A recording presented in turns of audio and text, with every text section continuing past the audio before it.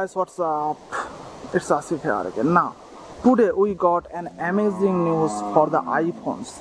In the next iteration of iPhone, that means iPhone 14, iPhone 15, they will use the USB-C charging. That will be huge because on this time the MacBooks, that means Apple's laptops and the iPads, they are all using the USB-C ports. So if the iPhone can connect to the USB-C, not to the lightning charger, then you have to carry one single charging thing for you, and that will charge your entire gadgets, your phones, your tablets, your laptop. That will be huge.